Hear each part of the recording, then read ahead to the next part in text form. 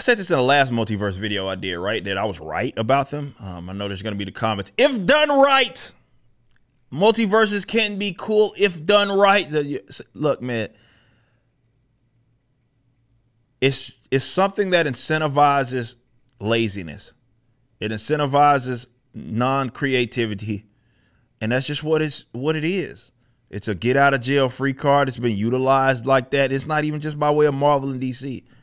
I never even thought it was a cool concept. And why multiverse? I'm not just simply saying another place. I'm saying that where the concept of a multiverse is meaning that there is a universe that is similar essentially to the other one with its superficial differences or whatever it is. So it incentivizes laziness.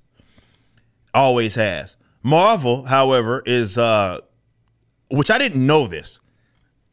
So I'll be completely transparent. This is something that was given to me in terms of content, and I was like, these guys don't learn, huh? So check this out. You have, right now, Marvel is just all in on the multiverse. You have Doctor Strange. They did the whole multiversal bullshit. But also, you know, you got all these different various what ifs that have been brought back. And, you know, good luck trying to pick up a Marvel comic and understanding what continuity it exists on. But, you know, Miles is doing his own, even in the main universe, he's doing right now his own multiversal bullcrap. Where there's evil Miles, whose name is like Miles spelled backwards, very original and very creative there. There's also Miss Marvel, Kamala Harris Khan, who is doing her own multiversal stuff right now. Remember, she's like Venom now. There's a Venom version of her. And to be fair, this is what they did when they brought this goofy character back as like this whole with Gwen, and you know you had the Gwenpool shit. Yeah, it's now Spider Gwen, or no, they don't call her that anymore. She's Ghost Spider now. Again, this is ridiculous. And now there's a Spider Gwenverse comic, which I didn't know. Where this is all right. I can't think of the various ways of tokenization that they've done with this with Gwen Stacy. So you have Gwen. So that'd be tokenism cubed, right? Where you get tokenized Spider-Man becomes tokenized Thor. Just a lot of wires crossed right now. And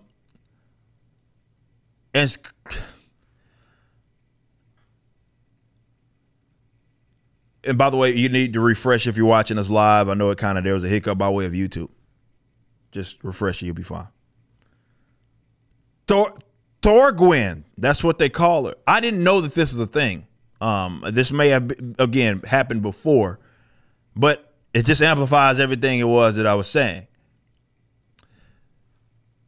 Thor Gwen is a thing, and it involves a couple of different things, actually, here. We're going to read here.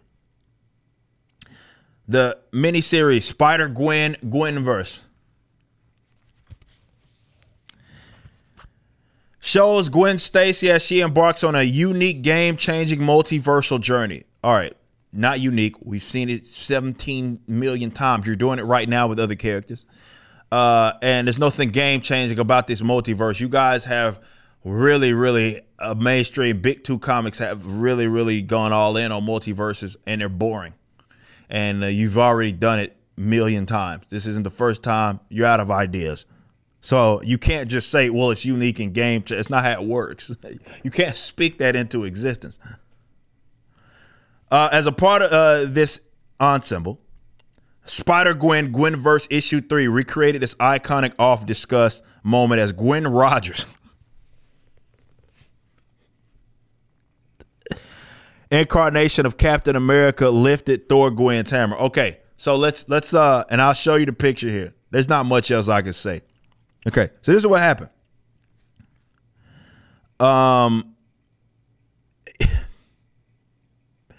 In this moment, there is a Captain America version of Gwen Stacy. Okay, so she's Captain America, And when she's Captain America, as you can see here, she looks fucking stupid. When she's Captain America, she picks up the Mjolnir. Okay, so that's tokenism to the fourth power. If you're keeping up right now, so you got tokenized Spider-Man is also tokenized Captain America, which then becomes tokenized Thor. So we got, again, wires are crossing, things are getting a little fucking ridiculous. But that's what it is. So in this epic, original, unique, multiversal story, we have a worthy Gwen Stacy as Captain America picking up the tokenized Gwen Stacy Thor's Mjolnir.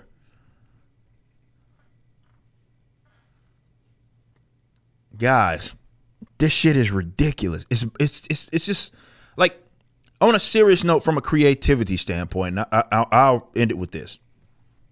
The reason why this stuff is so goofy is like this. I can understand why someone, it's like the Miles Morales effect, right? Where it doesn't really gain any sort of ground in the comic books. Literally Peter Darker, copy paste, same thing. Slight power change, but even that power change isn't original. We've seen that be associated with other tokenized Spider-Folk. But the only people that really, really like these ideas, yeah, there's going to be those that are like, if done right, there's going to always be those. But for the most part, the people that are only interested in this type of stuff are people that don't read the stuff. And it takes away and strips away from what makes American comics, right?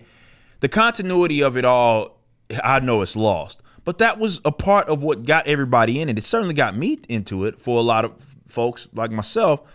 It's not just the one character. It's the fact that there's a world in a universe that exists where all of these different characters, and despite them having their own uniqueness, exist in. And we see what that means to the world. And that was a cool thing. Well, the multiversal element, when it got hyper-emphasized, completely derailed that. So now it's like, okay, it feels like they're doing this stuff for merchandise and toys, right? It's like, hey, here's blackface Peter Parker. And it's like, yeah, that's not interesting. But there's some idiot who's going to be on the internet who's going to dramatize that, act like it's so important. Now little Johnny can see himself. Like, dude, Johnny could see himself before. There wasn't anything wrong with Peter Parker being Spider-Man. The only people that are interested in that type of stuff are normies. Normies, like, they have no frame of reference. The arrogant normies, that is. They have no frame of reference. They're like, oh, I'll accept anything. Oh, black Spider-Man, that's cool. Female version of this character, oh, that's cool.